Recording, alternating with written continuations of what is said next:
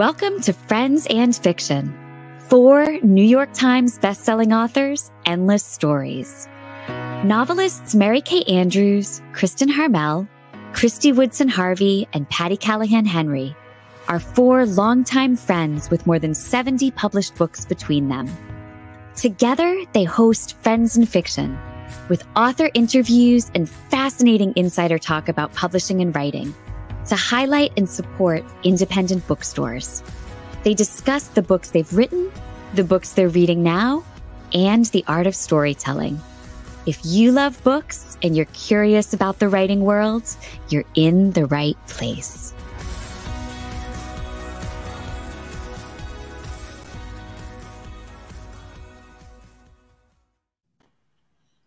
Hi, everybody. It's Wednesday night. That means we're right here with you for Friends and Fiction. We've got an amazing evening ahead of us with 2 fabulous writers of romantic comedy. So let's get started. Oh, I forgot to say I'm Mary Kay Andrews. Yes, I'm Kristen. You are. Yes, you are. I'm Kristen Harmel. I'm Christy Woodson Harvey. And I'm Patty Callahan Henry. And this is Friends and Fiction, 4 New York Times best-selling authors, endless stories to support indie bookstores, authors, and librarians. Tonight, we'll be talking with Katherine Center and Linda Holmes, and Leslie Hooton will join us for the afterwards after show. Yeah, but first, we are so grateful to you for your over-the-top amazing response to our Behind the Book partnership with our friends at Fable, a free app for your phone or tablet with loads of incredible book clubs to join. So, the app is free. You can join a whole bunch of book clubs for free. But if you want to be with us in our premium app, that is going to be $5 a month, or you can purchase an annual premium all-access membership for just $70 for the entire year to join all of the premium clubs, including my personal favorite, which is LeVar Burton's book club. How cool is that? It's like reading Rainbow. So make sure to visit fable.co/friends-and-fiction to sign up today. And right now we are reading Ellen Hildebrand's The Hotel in Nantucket. And I believe Christy has been leading that chat. So it's a lot of fun. If you're into that book, this is a great place to go and discuss it. Oh, yeah. We got to talk about so many great things. So if you love this book or you haven't read it yet, if you're one of the 4 people in America that has not yet read The Hotel in Nantucket, or you've read it and want to talk about it, come over because we're having a really good time. Okay. And so I think you've probably heard that the 4 of us are on the road together, and we have 2 events left this season, a chance to see us all together in person, which means we get to hug each other in just a few days. So I know. I can't wait to see y'all. We're having a luncheon event on Thursday, July 21st in Rehoboth Beach, Delaware. You can find event info and a ticketing link on the Browse About Books website. And then the evening before, all 4 of us will be in store at Bethany Beach Books in Bethany Beach, Delaware. And you can meet us there Wednesday, July 20th at 6 p.m. You do need to register for that at Bethany Beach Books on their website. And we really want to see y'all. So come see us. We can't wait to be with y'all in person. And don't forget, as you know, we continue to encourage you to support independent booksellers, just like the 2 that we're visiting next week. But if you can't show up and you can't visit, one way you can support indie bookstores is by visiting our Friends and Fiction Bookshop.org page, where you can find Katherine's books and Linda's books and Leslie's books. And guess who else's books? 4 of us, all at a discount. And also this week, we're going to give you a chance to ask us anything. We did give you a chance. So you missed your chance if you didn't ask. But you still can for the next show. Over. Yeah. Right. So if you want to ask the 4 of us a question, drop it in the comments now for next week or future weeks. We want to hear from you. And, you know, we got so many great questions that I had a hard time choosing just one. But this seemed timely because so many of us are road tripping this time of year. Yeah. And so someone who asked that asked, what's your favorite audiobook ever and why? Patty? Mine, I'm going to cheat and give 2 but they're totally different. So I loved Daisy Jones and the Six on audio. I just felt awesome. Like it was the first audiobook I listened to that had a whole bunch of narrators and famous actors and actresses. But to go along with our reading challenge for the month, which is a classic you've never read, one of my favorites is The End of the Affair by Graham Greene and Colin Firth Oh, nice. Well, that's going to be my road trip listen next week. Yeah. So thanks for that. Firth, reading The End of the Affair. Holy moly macaroni. Wow. Oh, man. That sounds amazing. So Daisy Jones, I have to say, is like one of my all-time favorites too. But that is not my answer. My answer is Matilda. It is read by Kate Winslet. Wow. It is so fantastic. And I ended up getting it because I was trying to find something. Will was like probably 6 or 7. And I was like, what's something that he would really like, but that I would really like too? And I feel like Roald Dahl always kind of like hits that sweet spot where adults like to listen to it too. Her performance is so incredible. Just like the change in her voices with the different characters and, Matilda's parents, those awful parents and Miss Trunchbull and just, I mean, it's so vivid. Awesome. It's so beautiful. So even if you're an adult and you don't have a kid in the car with you, you should totally listen to it. It's fabulous. Now, how does one get Kate Winslet or Colin Firth to read one's audiobook? Right. Because I would like, that'd be amazing. Right. Or both. Or both, exactly. Christy, I've got to say, Matilda is one of my very favorite Broadway shows too. It's such a great story. And Patty, you with your audiobook recommendations, you talked last week about how much you liked the Maid audiobook. Yeah. And so I'm listening to that now, which is so good. Isn't that narrator it's perfect. Yes, she absolutely. Catches the personality of that character, that kind of succinct, in the face. I don't know. I thought it was so good. I think that's what makes such a great audiobook is when the narrator really becomes the character. And I mean, and you can feel it. Okay. I don't know that I have a favorite audiobook, but I will tell you that Christina Sivrich, who was our Yona last year on the Forest of Vanishing Stars musical, for anyone who tuned into that, she just recorded the audiobook for one of my a novella that I wrote back in like 2015. That'll be out in December. And it is for a novella that I haven't really thought about in 5 or 6 years. I listened to a sample of her reading it and it made me think like, oh my God, like this actually was a decent book. Well, like for a long time I was like, I don't really like this book. I don't know. But like, there's just something about the way she brings it alive that completely changes it. And it just listening to her reminded me of the magic of an audiobook narrator. Yeah. I love that. I think my favorite, I have a couple, but I think my most recent favorite is the audio of Kate Quinn's The Alice Network. Yeah. The narrator, Saskia Marlavelle, did so many different accents. French, English, German, men, women, children, so credibly. And the suspense was so thick, it literally made me pull off the road a couple of times when the action got so intense. Wow. That's quite a compliment. Did you see what Sean just flashed on the screen? Somebody said that Paul Rudd needs to reach Yes. That's so right. I'm gonna Meredith. We agree. I'm gonna write a book for Paul Rudd to narrate. All right, enough about us. Forget narrating. Like he needs to star in the movie, right? Yeah. Let's welcome our guests for the evening, Katherine Center and Linda Holmes. Katherine Center is the New York Times bestselling author of several novels, including What You Wish For, Things You Save in a Fire, and How to Walk Away.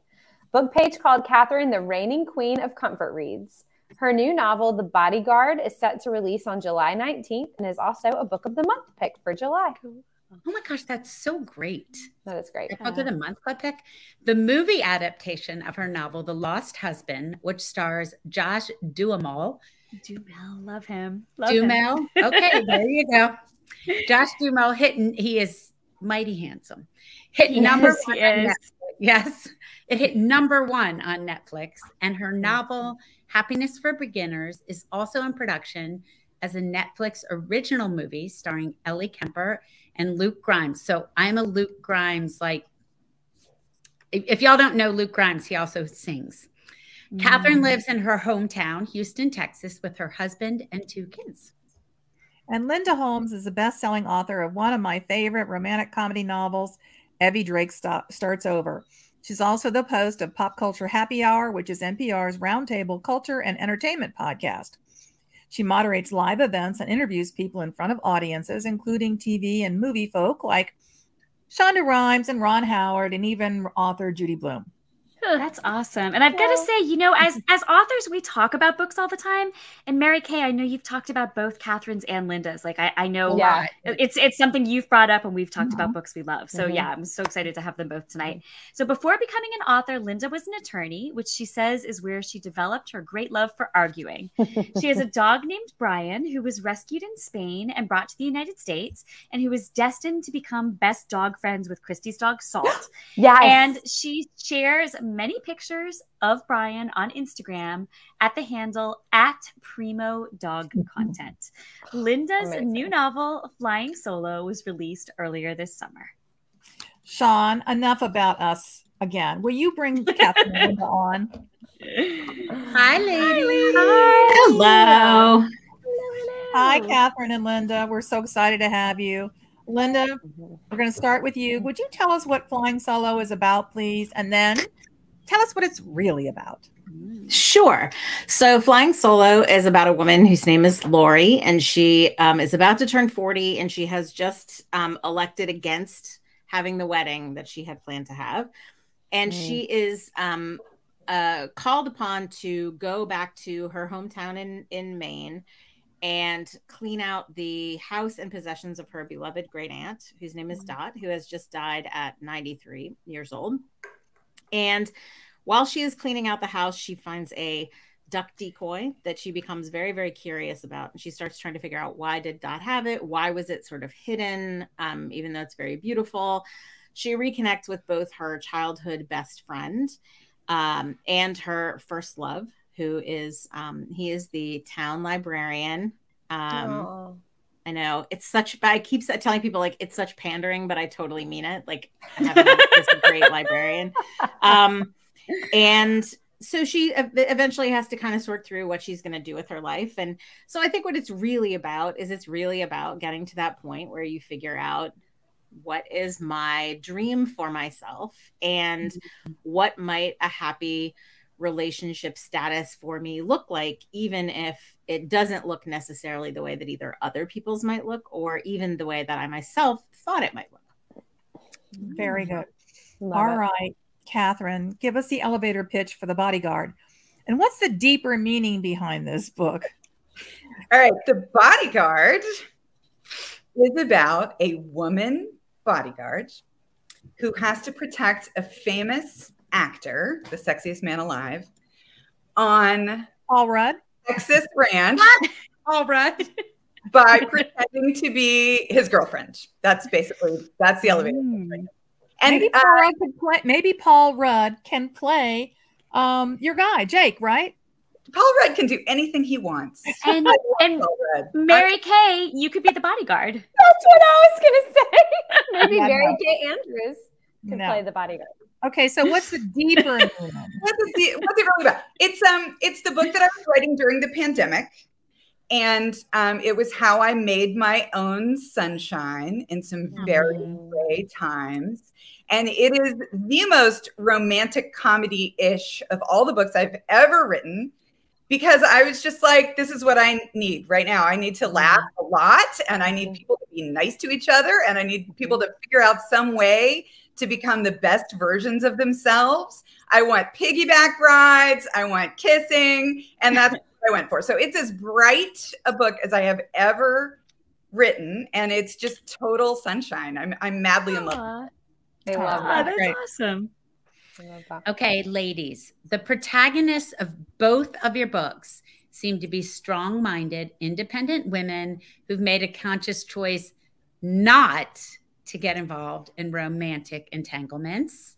And yet, you know, stuff happens.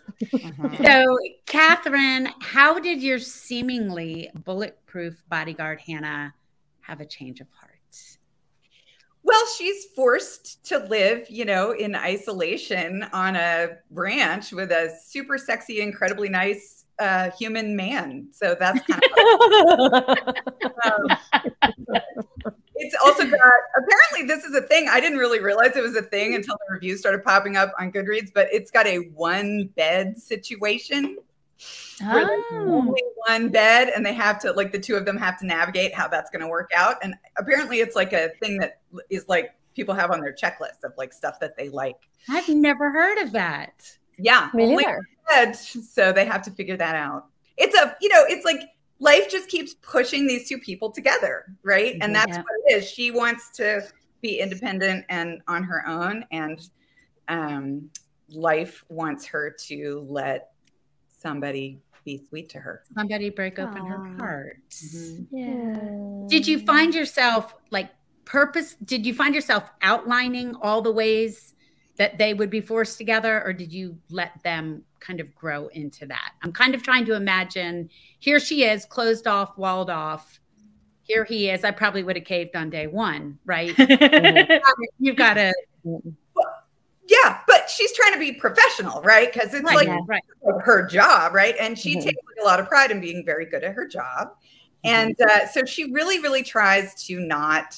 Plus, they have to be in a fake relationship. His mom is sick, and so he's come home to Texas to be with his family while his mom's going through treatments. And so he doesn't want to stress out his mother. This is how this all happens.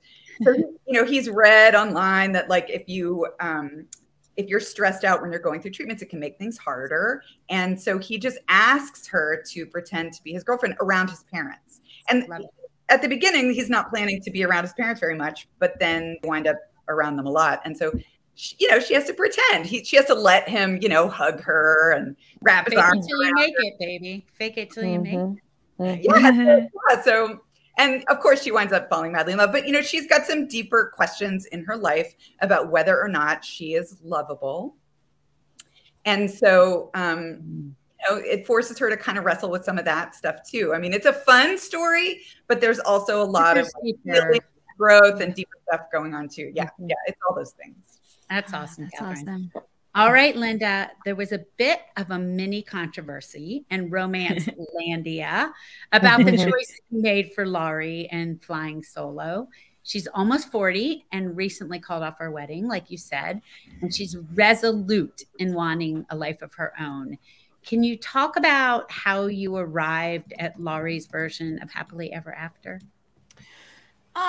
Yeah, I mean, I think one of the things I said to my sister at one point was, you know, one of the things I'm writing about here is the less common romantic fantasy of somebody who loves you so much that they don't expect you to live with them, which is a little bit true. And I actually, since this book came out, have spoken to some other women who are in their 40s or older than that, where once you've lived by yourself for a certain period of time, you can want the relationship and you can want the companionship. And yet you can also really feel strongly about your living space, things like the negotiations of the day-to-day. And it is certainly perfectly valid and happy to say, I want to get into this relationship and I want to share this space with somebody else. But what would happen if you really didn't want to, if you didn't want to kind of take apart your life in your house? And, you know, Laurie is not somebody who shares space just in like kitchen cabinets and stuff, particularly comfortably.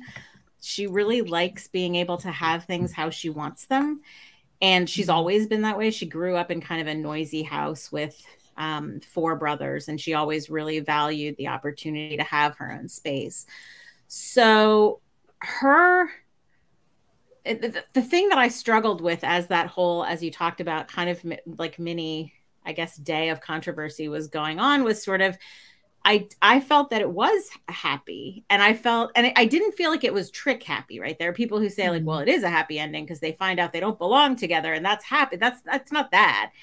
I did feel it was happy, and I felt like it was a happy ending for the relationship, but it is a different shape a little bit than some other ones. But to me, it's her finding a way. It's this, to me, really lovely idea of finding a way to compromise in a different way in order to have the relationship and the happiness and the connection that you want, and also maintain certain things the way you want them that are important to you. Yeah. I don't want to give away any spoilers, but I love the the airport scene Mm-hmm. at the end of the book. That kind of set it for me. I had a friend a long time ago. He was a sports writer for the paper I was working on, and he covered the Atlanta Braves. He was the Braves beat writer, and he told me that really what he wanted out of life was to have somebody meet him at the airport when he came home. Oh, yeah, I think he wanted that. A resolution that is happy in terms of the relationship looks more than one way. And that's what I felt I was trying to do. Right. And, depending on who you are, I think it depends on your own particular life and the patterns of your life.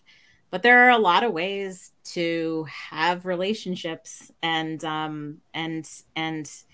it made me happy to lay that out as in that way. And I have had quite a number of really lovely notes from women who have said, I had a really, really nice one from a woman who was explaining that she was widowed and she knew this guy and he was also widowed, and they lived in different places and they had kids, but they were kind of trying to figure it out. And neither one of them really feels like moving from where they live. Yeah. So they're in the middle of this kind of exploratory stage, but they're very happy. They're not like tortured by what are we going to do? When are we going to live together? They're happy in the relationship that they're in, and they're fighting for it because they're trying to figure out what's the outcome for us. So that's been obviously extremely gratifying and lovely. So I'm sure.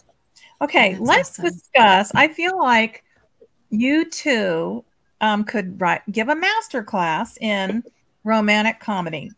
You two seem to have perfected the art of writing fresh, sparkling, witty novels with great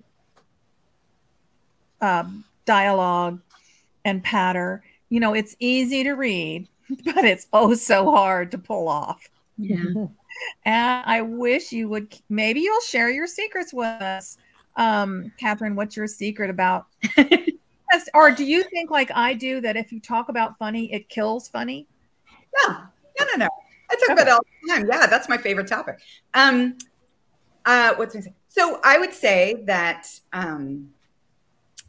I genuinely believe in love. I mean, all kinds of love. Not just that it exists, but like I'm a big fan of it. And I got very lucky and married like a very sweet, goofy, hilarious human being who makes everything better by cracking jokes all the time. Mm-hmm. And actually, we don't have any overlapping interests. Like the Venn diagram of like what he wants to do and what I want to do is like nothing. It's like two separate circles, except joke around. And so that's what we do together. That's our primary like activity as a couple, is just riffing on stuff and cracking jokes and making each other laugh all the time. So I think my secret about writing love stories is that I like them, but I also believe in them. Like for me in my own life, love has been a very nourishing and healing force, genuinely. And so I feel very grateful for it, and I like to write about it, and I'm kind of interested in how, I mean, it's a powerful thing, all those feelings, but I'm interested in how they can be a force for good in your life. Yeah. So that, I don't know if that's a writing trick, but it's certainly a life trick for me. Yeah. It's even better than a writing trick. Yeah, I love that. Yeah, that's great. So, yeah. How about you, Linda? I find your dialogue so funny. And what I find funniest about it is that you don't write long chunks of paragraph. It's like line, back and forth. Is that a skill that you've had to work on, or is that just the Linda Holmes method? I think dialogue in particular is something where, at least for me, the way you learn how to do it is to read and watch a lot of the kind of dialogue that you like. So, not only have I read and loved tons of writers who are great at romantic comedy type of writing, But I also, you know, in my day job, I am a TV and film critic. So I've also spent a tremendous, I mean, the amount of dialogue from like When Harry Met Sally or Moonlighting or, you know, whatever that I have committed to memory is really either impressive or frightening, depending on kind of how you see it. We're going to ask you for your favorite bit. Oh yeah. Oh, my favorite bit. Yeah. Well, my favorite bit from Moonlighting is one where they're talking about a guy with a mole in his nose, and they say, "We're looking for a man with a mole in his nose." And I'll do the two sides so you can tell who's talking. "We're looking for a man with a mole in his nose. A mole in his nose? A mole in his nose. What kind of clothes? What kind of clothes do you suppose? What kind of clothes do I suppose would be worn by a man with a mole in his nose? Who knows?" And it goes on like that. And I think you have to listen to a lot of that and absorb it, and it kind of gets in your ear a little bit. And then I just read it a lot. Then I just read it back a lot and say it out loud a lot. And it sort of comes somewhat naturally in that sense, but it's also the result of just many, many, many years of influence from, you know, Nora Ephron and people like that who write that kind of stuff so brilliantly. Because I think that kind of dialogue, you just have to kind of absorb. And it's so hard. I mean, the easier it reads, the harder it was to write. Yeah. I think. Well, there's no real moment where you can say about an exchange like that, about a back and forth exchange like that. There's no moment where you kind of say, okay, I accomplished everything that I was trying to accomplish. You have to just see, does it feel the way that you want it to feel when you read it out loud, basically. Yeah. Love that. Well, and just like in screenwriting or just like in movies, those few lines of dialogue have to accomplish so much more than just what the words are saying. So I do think that's a real skill to have the lines, but then to have what's happening between the lines that carries the story forward. Yeah, I mean, the trick with me is I think everybody who's ever edited me would say, you know, if you let me, I would just write like 30 pages of people yapping because it's just what I enjoy doing. And so actually, particularly in the first book in Evie, a lot of that had to be kind of shaved down a little because it got over, you know, it just was too much of it. So if you let me, I will just, you know, people yapping about food and TV and all that kind of stuff will just go on for pages upon pages. That's funny.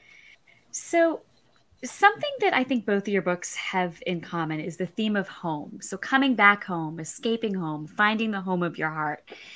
Those themes are so strong in both of these novels, but those themes of home are played out in wildly different ways. So Katherine, your protagonist, Hannah, has had a dark, difficult childhood, which I think is reflected in her nomadic life. And by contrast, Linda, your protagonist, Laurie, by her own reckoning, has had a close, happy family life, but she's conflicted about returning to her hometown. I would love to have you both, if you're up for it, just talk about the theme of home, how it arose, why it felt important, and why it sort of became a piece of each of these novels. How about you, Katherine? Would you like to go first? Yeah, sure. I was writing this novel during the pandemic. Like I said, I was stuck in my house with two teenagers who did not want to be there. And my husband, who's an extrovert, who was very he's like a shark, right? He has to get water through his gills. He's just always needing to move. And so he was very stir crazy. And then our dog, who was having a few issues also. So I was home, right? I was like in a forced home situation. And then I wanted to go someplace else. And the place that I wound up setting this book was on a ranch, but a real ranch. It's my grandparents' actual real ranch. Wow. So when I was growing up, they ran this ranch, and my mom now runs it. It's like it's the real deal. And that's so cool. That is really cool. Yeah, I mean, I think sometimes parts of this book are very high fantasy that I've written, the sort of bodyguard stuff and the movie star stuff. And in other books, the ranch stuff might also be high fantasy. But in my situation, it's a real place where I grew up scampering around my whole childhood. And it's like some of the best memories of my entire life happened. So for me, it was an incredible sense of comfort to be able to just mentally travel out there. I mean, the Stapletons' house in this story is my grandparents' house. It's my grandma's house. Oh, I love that. And so, yeah. So for me, that was like, I was really trying to comfort myself when I was writing the book. I was trying to write the book that I needed. You know, I was feeling very like freaked out about the world. It seems possible the human race might be about to be, you know, wiped out. I was like, not sure what was going to happen. And I was looking for like a sense of hope. And I was looking for like, I really, really wanted to see stories about people who were managing to not be terrible. Like I just was looking for them. And, so I was kind of doubling down on like love and laughter and kindness and all those like things that we do sometimes but forget to do other times. Yes. So anyway, that's how it wound up at the ranch. And for me, that is like one of the strongest sense of home that I have, because you know, it's everybody I love in that one place. And yeah, that's kind of how I wound up writing about that. Oh my gosh. I love that the sense of home came about so naturally from your own sense of home during a time when things felt like they were sort of being pulled apart. I love that. That's the most natural way, I think, to for a theme to find its way into a novel. I love that. How about you, Linda? Can you talk a little bit about the theme of home in your novel and where that came from? Sure. It's interesting hearing that, because I you know, this book takes place in the same fictional town in Maine as my first book. And I did not plan to do that. I do not have any more planned. That was not an idea that I had. But again, in the pandemic, everything being very difficult, writing I found very difficult during that time. I had this feeling of like, I want to sort of hook into something that is familiar to me. And so that's part of why it's set there. And in terms of home within the story, you know, I think everybody who reads any amount of romance knows and loves a lot of stories about returning to your hometown, returning to your small town, returning to your hometown, small town. And very often the question is, you know, do you love it and do you want to come back? And I think for Lori, the question really becomes how to be at peace with it and how to work through how much she loves it without necessarily feeling like she wants to live there forever. Yes. You know, she has a life that she's established for herself. She has friends. She lives in Seattle now, so it's all the way across the country. She has friends. She has work out there. She has a house. She wants to be at peace with it. She wants to feel like she can come back and see people. She wants to feel like she knows the place where she grew up and like she has a good and healthy relationship with it. But that's a different question from whether you want to go back and live there. And so I think that's kind of part of what's pulling at her is this idea of, you know, she loved her great aunt. She loves her great aunt's house. Like, how do you decide maybe that's not the right life for you, but you want to feel like you're not avoiding it. You want to feel like you're not staying away because you're not kind of at peace with how you grew up. Yeah, that's awesome. I love that. That's one of my favorite kind of, you know, things is when people like come home to their small town, and probably because I loved my small, like I live in an even smaller town than when I grew up in, which is unimaginable. But I love my hometown so much. And, you know, I love those stories. But so both of you have these really interesting and amazing other lives. And I'm interested in how those other lives play into your writing. So Katherine, we were actually talking about off screen your beautiful art. There are actually people commenting and asking in the comments about the beautiful art behind you. So you definitely have to tell us about that. But, you know, even your book jackets have this colorful, joyous look to them. And I was saying, I think I pre-ordered one of your books or something a few years ago, and you painted inside of it, and it was just magical. So which came first, the art or the writing? And does one feed the other? That's like a lot of questions. Yeah, yes, they came at the same time. It's like my whole life doing both of those things. And in college, I was trying to decide if I should go to art school or writing school. And for a long, long time, as I was struggling to be a writer, I thought I had made the wrong choice, right? And yeah, I mean, I'm crafty, I'm always making things and like putting things together and drawing. I'm not good at drawing actually, but I can do lots of sewing and other things. And yeah, I mean, I think all creative things feed you, right? Because they're nourishing. They're just, when you're doing things that you love to do, whatever those things are, it's like comforting to your soul, and it enriches your experience of life, and it teaches you to pay attention to details, and I find that I am drawn to making things a lot. So yes, I do paint on books. It's good actually that my books have flowers on them, because that's kind of one of the only things I can really paint. I can't do people. So yeah, I paint a lot of flowers on books, and I just want to make them special. I also love books as objects. I love having them in my house, and I love reading them, and I love reading them in the bathtub and dropping them in the bathtub sometimes. But like all of that, the physicality of books is fun for me. And when I have a new book, I always feel grateful to the world and happy that it's there, and I want to support it by making the books really special. Although this time around, I have not painted any books. I mean, we're just getting started. Next week, this one comes out. But the one thing that I've been doing is in The Bodyguard, there's a little storyline about a beaded friendship pin that the main character has. And she made it as a child, and then she gave it to her mom, and then she lost it. And then, there's a whole sort of storyline about looking for this pin. And when the book was over, I ran out of, there's always that weird feeling after you finish a book where you're just like, who even am I now? Like the book is over. What is my purpose in life? There's a weird sort of moment afterwards. And what I started doing in that moment after The Bodyguard was turned in last summer is I started making beaded friendship pins. And so it became like a little bit of a problem. Like at first I just wanted a couple. And before I knew it, I had like a whole freezer bag full of beads. And I was like going to Michael's and like buying more and more beads. And my husband was like, what's happening here with these beads? What's going on? Do you need help? And I decided that I was going to take them on book tour, and I was going to pass them out to people. Just give everybody a friendship.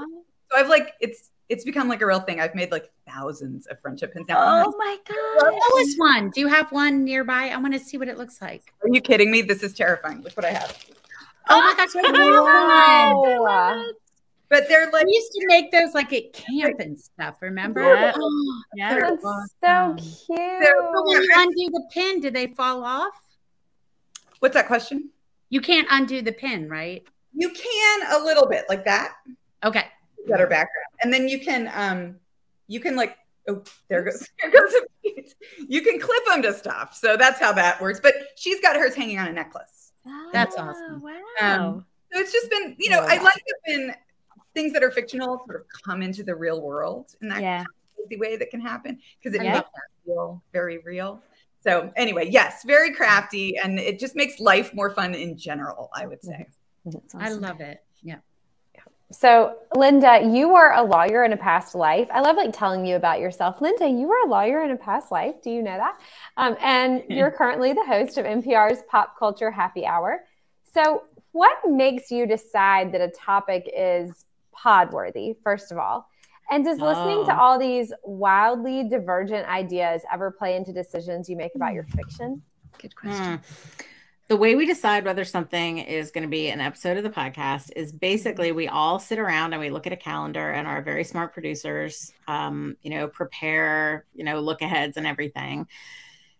And then, fortunately, there are 4 of us hosting now. And so we have different interests, and we have different, areas of kind of specialty. Like, I will always watch a romantic comedy and stuff like that. One of my friends is like a super great comic book kind of expert. So it kind of varies. But we really all do kind of come to a consensus about, first of all, do we think we're going to have something to say about it? Second of all, do we think our audience is going to want to hear about it? And third of all, is it something that we really feel it's valuable to spotlight, right? Because we're always kind of trying to make sure that people look a little bit outside, like maybe the most heavily advertised. Like we still cover all the Marvel movies and stuff, but we also like to make room to kind of help people discover something that's maybe a little bit smaller, that they're going to enjoy. So there's kind of several considerations. In terms of how it affects fiction, I think the biggest things are like, it is definitely true that since I have been spending time as a critic, it does give you a lot of time to focus on what drives you crazy about stories that drive you crazy and what you find really satisfying about the ones that you like.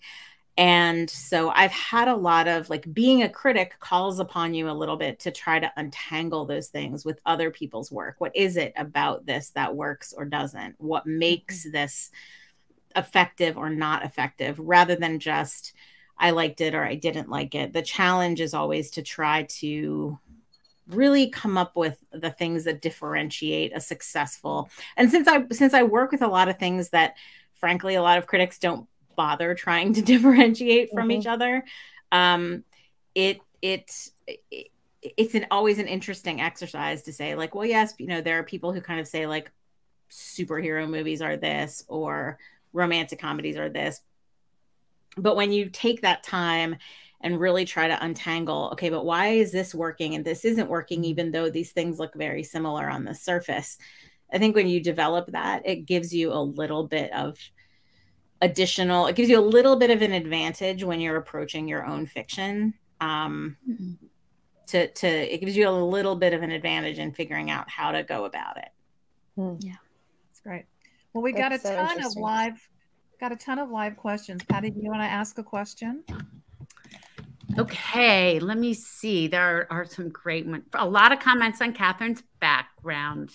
So Irene Justice would like to know for both of you, who are some of your favorite authors? So Katherine, let's start with you, and then you, Linda. Who are some of your favorite authors? And I'm going to kind of add to Irene's question that inspire you for what you do. Besides Nora Ephron. Nora Ephron. I mean, when Linda was talking about Nora Ephron earlier, I just actually, to celebrate The Bodyguard coming out, I did a newsletter that was all about When Harry Met Sally. Oh, my favorite movies of all time. And a woman responded to my post about that. And she was like, my best friend and I made a When Harry Met Sally exam in college. Do you want to take it? Oh, that's hysterical. Like, yes, I do. So I want to take it. Google Doc. And I took it so seriously. I took this test more seriously than anything I ever did in school. I was like, this, I don't even know who I am. Right. And there were questions. I mean, they had questions about like, what number on the menu did Harry order in the diner? Oh, wow. And I was my gosh. Number person, was it a 2? Was it a 3? I don't know. I panicked. I don't know if anybody knows. I don't know. And I just watched it. Like, I think I know. So yeah, so obviously Nora Ephron is like the patron saint of everything good in the history of the world. Yeah. And then, but you know, during the pandemic, I discovered 2 writers who I totally fell in love with and who were new to me. And one of them was Emily Henry. I'm not alone. I think the whole world discovered Emily. Yes. And I actually got to read an early copy of Book Lovers, and I got to give like a little blurb for that. So I feel very proprietary about Book Lovers. I'm like, that's my book. But, you know. And then the other author who I discovered is actually 2 people. It's Christina Lauren. Yeah. Yes, we love them. 2 friends writing, Christina and Lauren writing. And I just got to meet them in real life. They came to Texas and we did a book event together. But you know, what I love about both of those, or all 3 of those writers, is that their comedy is genuinely funny. You know, it's like it's laugh out loud funny. It really makes you laugh. And there's something so inspiring and kind of incomparable about when you're just reading a book and you're actually vocalizing laughter. Like it's just magic when that happens. And so, yeah, when somebody can do that to me, I just fall madly in love. That's awesome. How about you, Linda? I always try to shout out the first 2 grown-up writers that I was super into reading as a teenager, because I think that's such an important moment. And that was Stephen King and Jackie Collins. both very influential upon me. And then I think as I got more into reading a lot of romantic comedy, there are certain writers. I read a ton of Kristen Higgins. I read a ton of Susan Elizabeth Phillips. I read a ton of, I read a lot of Jen Weiner. I read a lot of, you know, a lot of kind of women who wrote, I thought, really fun and interesting relationships. I also really love, I love a lot of the kind of the stuff that's out now. I loved Alyssa Sussman's book, Funny You Should Ask. Book Lovers, certainly. I just finished. I just read How to Fake It in Hollywood. I read a book called Birds of California by Katie Cotugno, which I really love, which is another kind of Hollywood adjacent romantic story. So yeah, I mean, I try to read a lot, but I think in terms of inspiring my own writing, those are probably some of the big ones. That's awesome. Kristen, you want to ask a question? Do we have time? Sure. Yeah, maybe just a quick answer to this. Carrie Soderman is wondering, which of your characters was your favorite to create? How about you, Linda? My favorite is probably Dot, who has passed away at the beginning of the main action in this book, but who is essentially constructed out of her house and her things that she left behind and the memories of her. And she's a very, very precious character to me, and created in obviously a different way, because you don't really see her in real time. You more kind of discover her through her artifacts. Oh, I like that. How about you, Katherine? So the first person who popped to mind is actually a character from an older book of mine called Happiness for Beginners, which is getting a new life because it's being turned into a movie. And Awesome. And it's the grandma in that story. Her name's Grandma Gigi, and she's an artist, and she's also in like a naughty book club, like an X-rated book club. She's like feisty and fun, and she is being played actually in the movie by Blythe Danner. Oh, that's a perfect one. Cool. And I got to go to the set to do a cameo in the movie, so I actually will be in the movie at the wedding. Character drinking pretend champagne with Blythe Danner. So That's amazing. Awesome. Great. How cool. What a great answer. As good as it gets. yeah. Okay, Katherine and Linda, we are wondering if there are, we've been talking a lot about books tonight. Maybe we should talk about a writing tip. Could you both give us a writing tip? Linda, how about a quick writing tip? My best writing tip is start by sitting down and making yourself write without stopping, because it is much easier to work off of having something than work off of having nothing. And you will sometimes find that it's that old myth about the ship of Theseus, where if you change one board at a time until you've changed all the boards, is it still the same ship? Do you know what I'm talking about? And with a book, with a piece of writing, sometimes you'll actually realize later that you changed everything in it, and yet it still is the same thing. So the point is to just push something out, get it down, and then you'll start to see what it needs, and then you start to build, and then it'll build up a little bit at a time. But like the sitting around being like, I don't exactly have it yet, that's the part I always have to push myself past, because you just dump it out. It's not going to be that good. Dump it out and go from there. Katherine, how about you? I have two. Can I have two? Yeah. Sure. Okay, I'll make them quick. The first one is, and now that I've said I have two, I'm going to forget them. The first one is pay attention to what you love, right? Whatever you love in stories, that's what you should be writing, right? And so just like follow your own compass, read what you love, and write what you love. Like, I think that's like the trick to it all. But then the other thing about being a writer is I think it's so vastly important to learn how to practice the art of self-encouragement. Right? Because we're all so good at being critical and so good at being hard on ourselves. But I think actually the trick to sticking with it, despite all the rejection and misery, is to learn to see what you're doing right in addition to what you're doing wrong, right? And to enjoy that, and to like cheer yourself on and be like, okay, I don't know what's going on with the rest of it, but this line right here is really funny, right? Or this little moment is really beautiful. So yeah, learning how to appreciate what you're getting right is really important. That's great. Okay. Nice. Okay, ladies, if you don't mind hanging around for a few more minutes, we got more to talk about. But first, a couple of reminders from us. Our Writer's Block podcasts. You know about them. You love them. We always post links about them under announcements each time a new one drops. And that's always on a Friday. And on the last episode, it was so much fun to listen to. Ron and Christy talked to Brooke Lee Foster about her new novel, On Gin Lane. And this week, Ron will talk to children's book author Christina Geist about storytelling through picture books. And I can't wait to listen to that one. So yeah, that's going to be such a good one. All right. So we know many of you have been participating in our very first Friends in Fiction Reading Challenge, organized by our friend Anissa Armstrong. This month for July, we're encouraging you to read a classic that you've always meant to read. And if you're looking for a way to keep track of those books and your other reading, we always love to recommend our beautiful reading journal available at Oxford Exchange. The Friends in Fiction Official Book Club is having a blast. The group, which is a separate Facebook page from us and is run by our friends Lisa Harrison and Brenda Gardner, is now 13,000 strong. So Brenda and Lisa, who we affectionately have nicknamed PB&J, choose the books and host the authors for our monthly discussions. And this coming Monday, July 18th, they're hosting author Emily Henry to discuss her blockbuster bestseller, Book Lovers. which might have been mentioned a few times tonight. Yeah, that's right. Exactly. Yeah.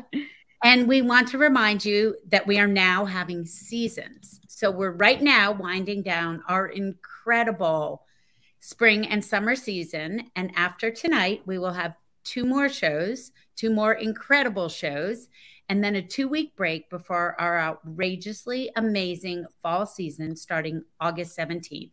But during those 2 weeks we have off, keep your eyes out because we have some really cool surprises for you. But we will be, meanwhile, planning huge things for the fall. That's right. Now, before we talk to Katherine and Linda again, don't forget we have the awesome Leslie Hooton on the Afterward show. Okay, Katherine and Linda, we started this way back at the beginning of the show, and it's one of our favorite questions to ask, and it gives so much insight. So I'm going to start with you, Linda. What were the family values around reading and writing when you were growing up, and how do you think that has impacted the writer you are today? I was always encouraged to read, and I was always encouraged that everyone didn't want to write books when they were a kid.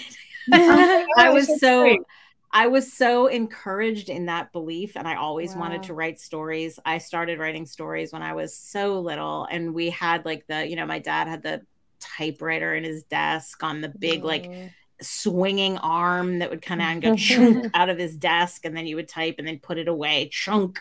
And I typed on that thing. I typed some of my first stories on there. So I think the value around reading was encouragement. We did a lot of camping as a family, and we would read aloud at night. I remember we read Sounder and stuff like that. But we also I remember my dad reading us a book of like scary short stories. He read us this from I think The Telltale Heart was in there, but also Leiningen versus the Ants, which is this like wild story about this guy battling ants, and The Most Dangerous Game, which is about the guy who discovers he's being hunted. And so like, it's even from when I was young, they read us a lot of different stuff. And I think it was just encouragement and joy around reading and writing, probably is what the value was. That's awesome. How about you, Miss Katherine? Well, my mom is she's a librarian. She has a master's in library science, and she took us to the library all the time. I mean, and also the bookstore, like there were a lot of things we could not talk my parents into, but they never said no to books. Books were great. So I give my mom a lot of credit, and my dad is a fantastic reader. Like he read us all of the Alice in Wonderland books, and he likes the music of language. He likes the way words sound. And he's just, I feel like, he could have had a career as an audiobook narrator. Oh, wow. But I think that for me, the big thing that kind of doomed me to want to be a writer was 6th grade writing fan fiction about Duran Duran. Duran Duran. Yeah, so I'll run for you. I'll run for you. Yeah, we got invented fan fiction. I mean, along with like many, many other teenage girls in the 80s. And I wrote a very compelling novel about how all 5 members of Duran Duran fell madly in love with me. And Excellent. You had to choose.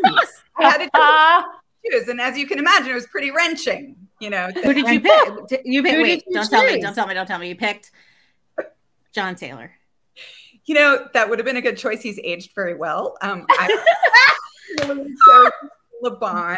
I was gonna say that's the decision. That's right. I feel like that's the decision, right? You know, I was very dorky in the 6th grade and very hard on myself and very miserable. And I had 2 best friends who were also very dorky and hard on themselves and miserable. And we were all in love with Duran Duran. And we each of us wrote a novel. And so we would get together on the weekends. We'd put on our PJs. We'd pile into somebody's bed. We'd open up our little spiral notebooks and we would read our novels to each other. And yeah, you would. That's amazing. You know, and we very kindly included each other as secondary characters, right? Because there was only one of me in my novel, and there were men who were going to have their hearts destroyed when I chose. And you choose your friends. Exactly. So they were there to get the pieces. It was, but that's the thing. Like that's where I got hooked, because it was so fun. You know, like real life was so bad, and it was so. I demand to read all of these novels. I know. They were great. And Linda, that you could rattle off the names of the Duran Duran guy. Oh, that's only amazing. rattled off a couple. I mean, I'm a child of the 70s and 80s, man. Ditto. Kidding But me? I can That's remember nothing. a song they sang, but not their name. No, you got like the brooding, like the longer hair, kind of cool, quiet. That's your John Taylor. You got your Nick Rhodes. You got your Andy Taylor. You got, come on, man. This is Linda. That is amazing. I love this. That's awesome. Well, we've had a lot of pop culture tonight, and it's been amazing. Linda and Katherine, thank you so much for spending time with us. Thanks for talking about The Bodyguard and Flying Solo and Duran Duran. And everybody make sure Efron and Paul Rudd. everybody make sure that you go to bookshop.org or to your local indie and get The Bodyguard and Flying Solo. And now Katherine goes on tour starting what, Tuesday? Yes. So yes. go to Katherine. Oh, ladies, tell us where people can find you on your social media. That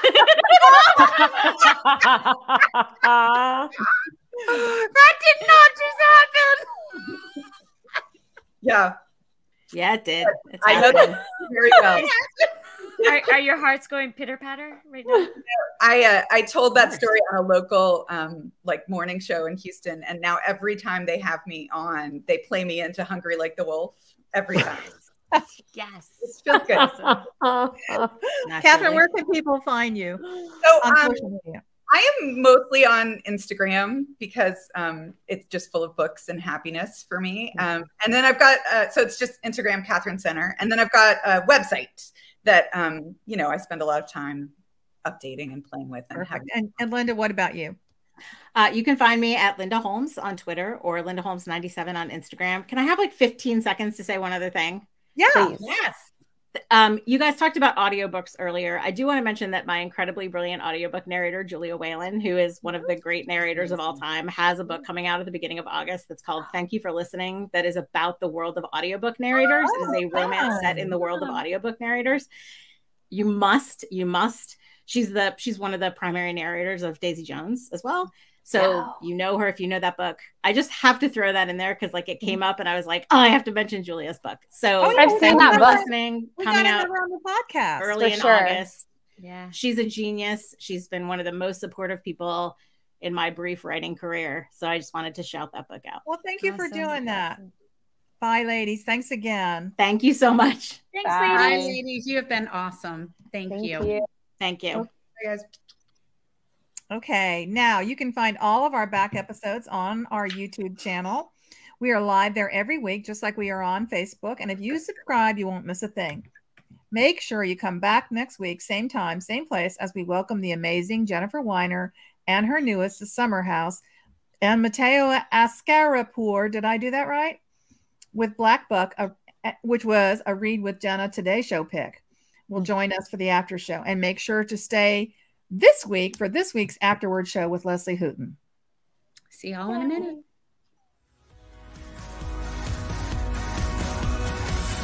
Thank you for tuning in.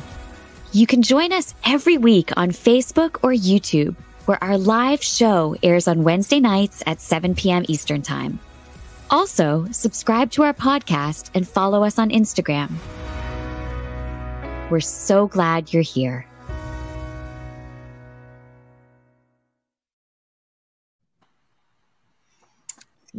Well, we're back.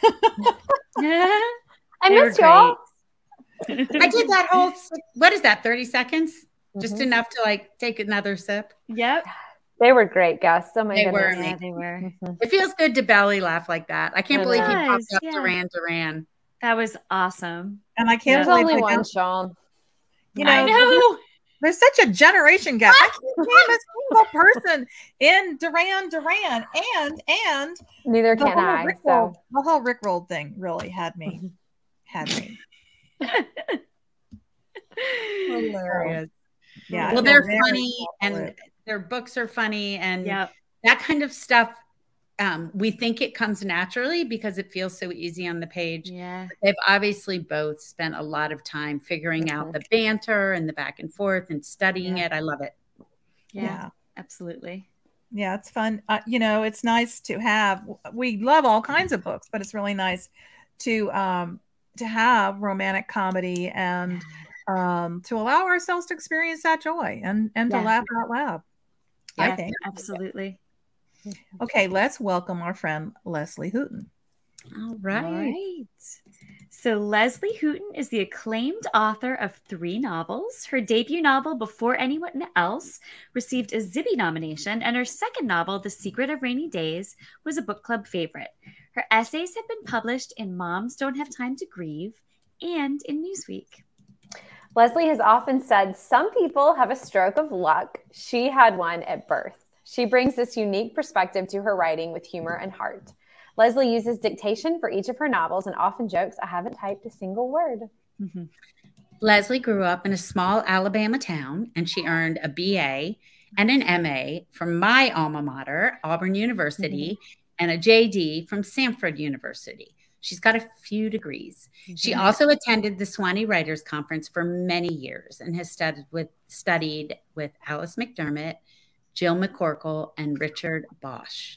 Her new novel, After Everyone Else, was just released on June 28th and is a standalone sequel to her debut. Sean, could you bring Leslie on? Hi. Hey, ladies. Hey, Leslie. Hi, Leslie. Thank you for Welcome. having me. It's our I love pleasure. the show, and I don't feel like such a nerd since I wrote a book about Barry Manilow. So, of course, Duran is a lot cooler, but you know. Yeah.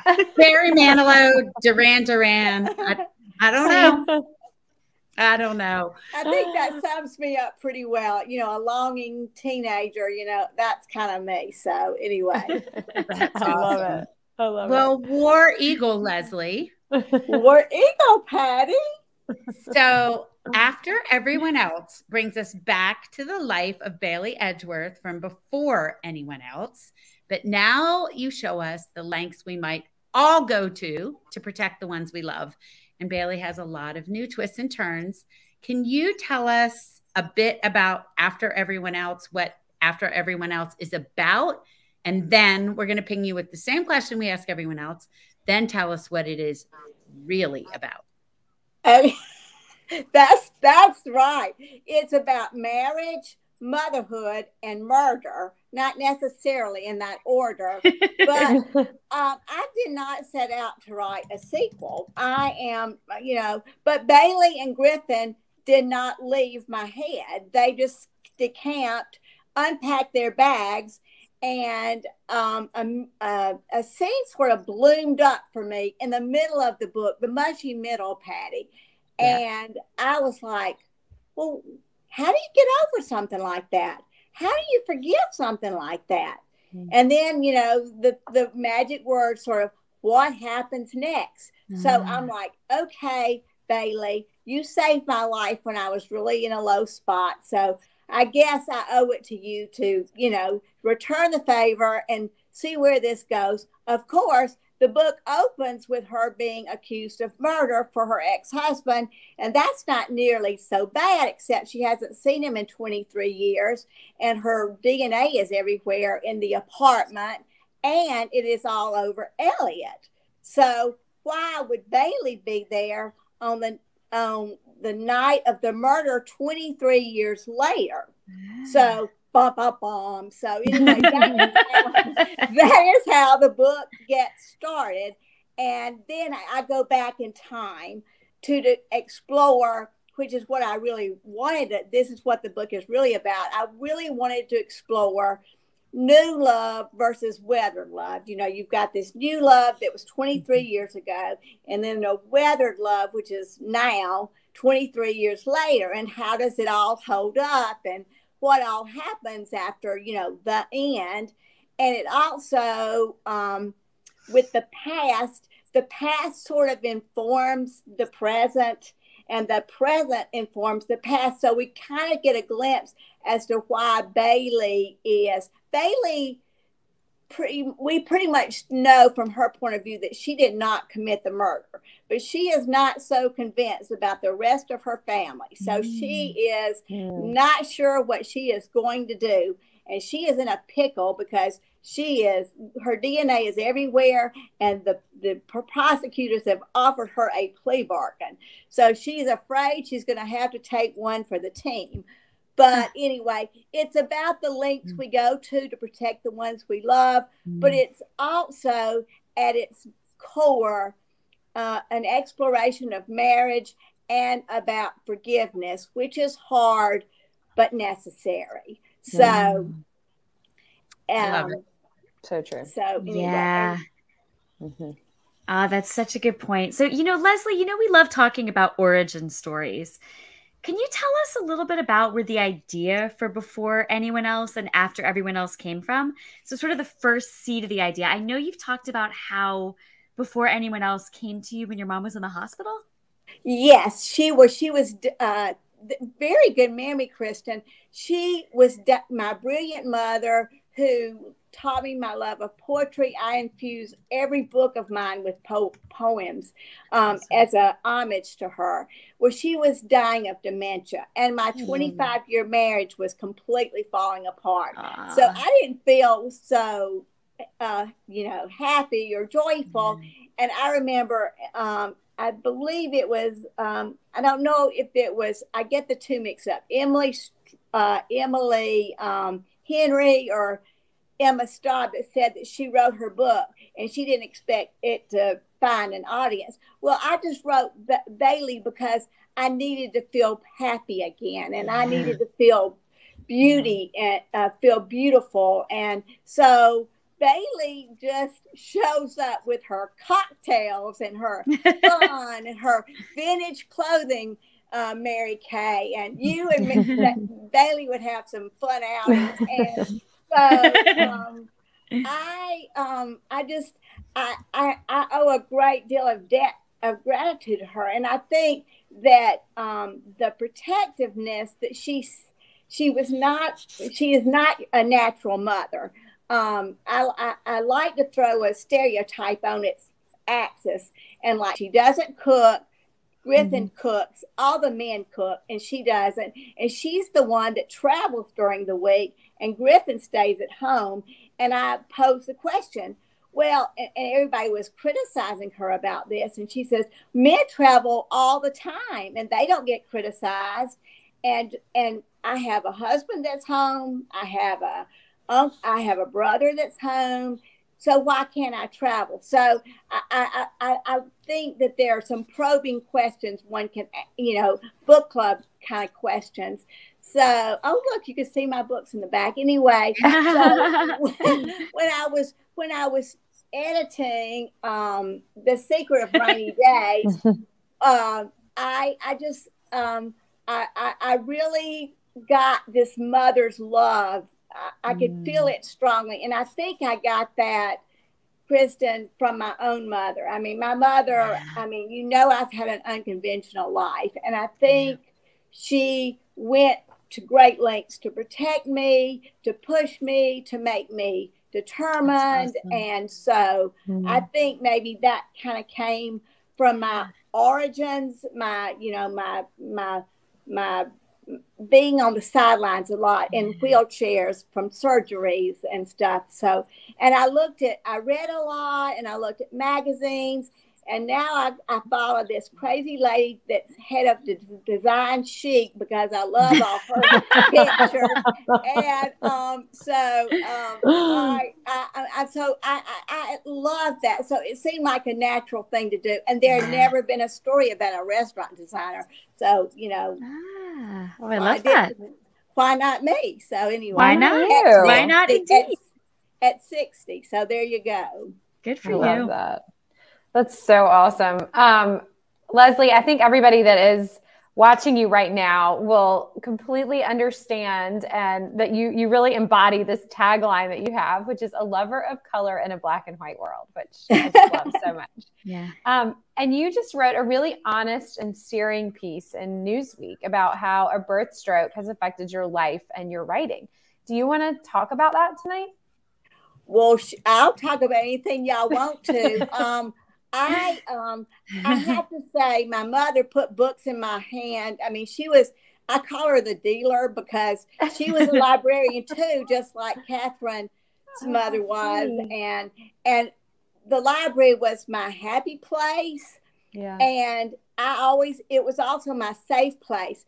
And I called it the great equalizer, Christy, because, you know, I couldn't do things like other children could do, but with my library card, I could hike up mountains, and I could do deep sea fishing, and I could ride bicycles, which I have never been able to do, or wear Jack Rogers sandals. But so I could do all that with a library card. So I loved it. And my mother fostered it all. And when I was born, she was not necessarily a maternal type either, but she always thought something was wrong with me. And then a doctor said, you know, Miss Hooton, your daughter needs to be in an institution because she's got these maladies and they're going to just get worse over time.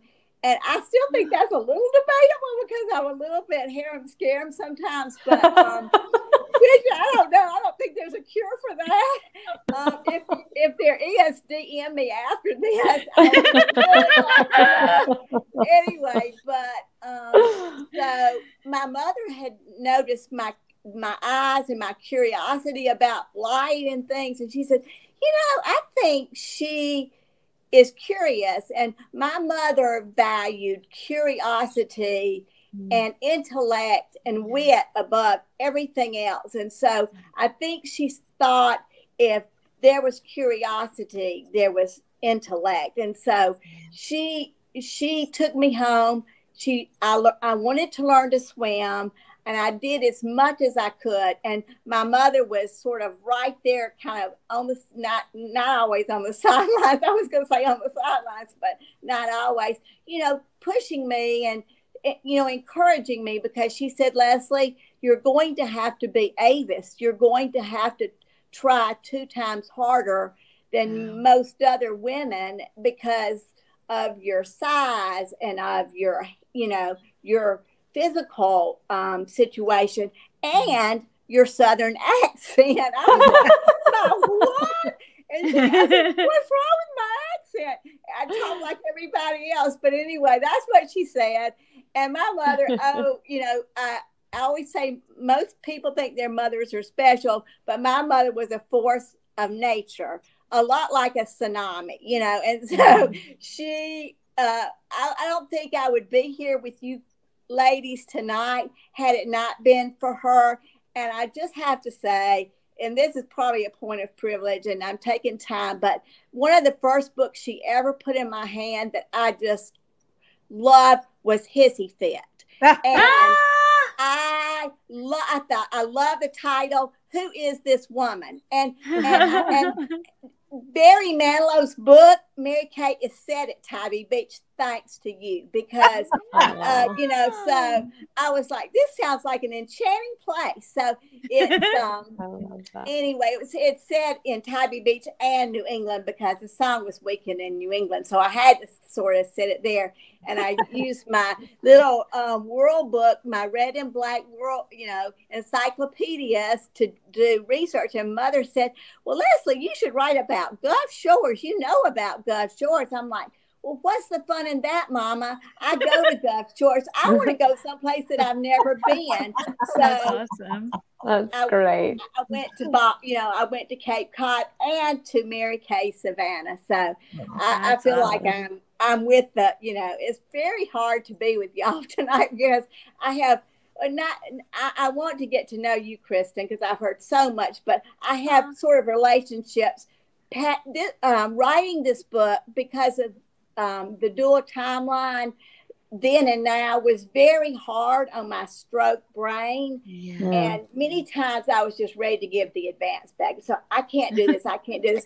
And I think Patty emailed me one time and said, Leslie, you can do this. And different people along the way, Lisa Barr, sort of encouraged me, Kevin, you know, I mean, I have a whole, you know, a stable of people that are supporting me, including non-literary friends. But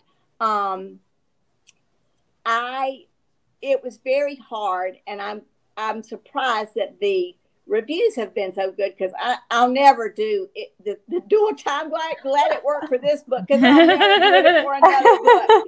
No, you know. But I know never say never, because watch me do it again. But I don't know. But it was really hard. But I was really proud of the essay, Christy. See, I will get back to things if you give me a minute. My mother was about moving ahead, and I think that generation was. And I always really wanted to know what caused it. And I was 50 years old when I found out really that I had a stroke at birth. Wow. And I got one of my men in white coats to go on this little fact-finding expedition with me. And my mother goes, Leslie, it won't change anything. And I'm like, yeah, but it'll change me. And it did.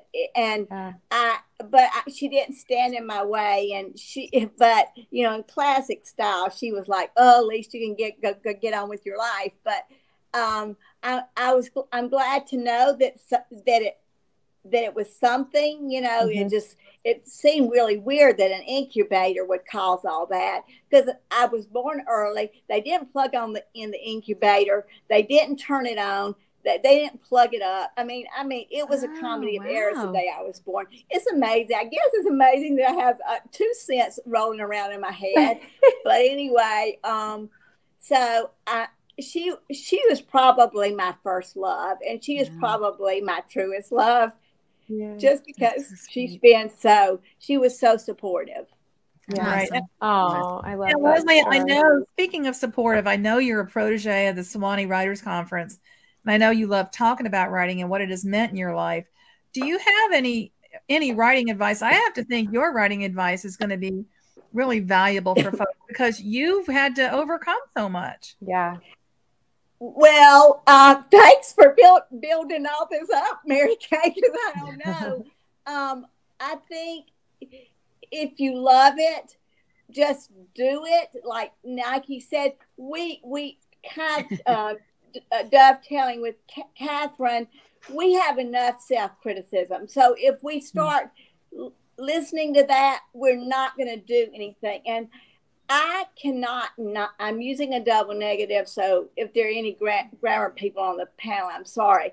I cannot not write. You know, I just, it's like, I get antsy if I don't do it for a day or two. But for me, it's not always about being at the computer. I like to know what my characters are eating and what they're wearing. And so a lot of that time is just spent in conversation with them, if you will. I read something that validated that. Ann Patchett wrote an essay, and she said she didn't fear death. She just feared that her characters would die because they sort of live in her head until she gets the